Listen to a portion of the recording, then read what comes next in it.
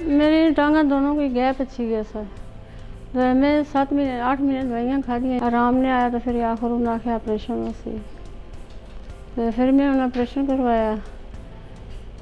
अल्लाह ने शुक्र है, पहले तकलीफ थी, उनमें अल्लाह ने शुक्र है ठीक ही है। मैं सारे की दुआ देनी है, डॉक्टरों की दुआ देनी है, जितने भी हैं कंपाउंडरों की दुआ देनी है। अल्लाह कामयाब करने, अल्लाह सेहत देने, तो अल्लाह जरा ना रिज़्क़ देने, तो अल्लाह ज़िंदगी देने। ये 65 ईयर्स ओल्ड लेडी हैं। 4 साल से इनको दोनों घुटनों में दर्द था और राइट वाले में बहुत ज़्यादा था।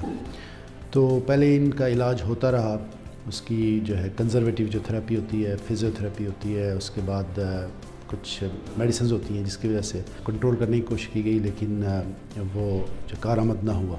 तो जो है हमने इनको सर्जरी ऑफ़र की, और surgery basically that is knee replacement surgery.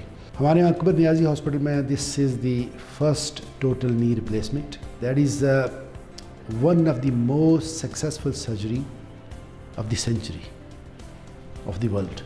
जब आप करते हैं, अभी आपने देखा कि आपने जब आप उनसे मिले, सेकंड डे हमने उनको चला दिया था with walking frame. Few days में हम वॉकिंग फ्रेम भी हटा लेंगे और ख़ुद चलना शुरू करेंगे विद अ स्टिक, और फिर नॉर्मल उनकी अभी उनका पेन मतलब 5 दिन आज हो गए, और करते करते आज पेन जो है उनका ख़त्म होते होते बिल्कुल ख़त्म हो जाएगा। और रेंज ऑफ मोशन जो उनको पहले प्री सर्जरी उनकी रेंज ऑफ मोशन 10 to जो है 40-50 डिग्री थी, अभी जो है हमने 0 to 120 डिग्री 5 डेज़ में अचीव कर लिया।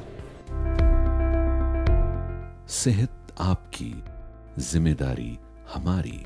Doctor Akbar Niazi teaching hospital.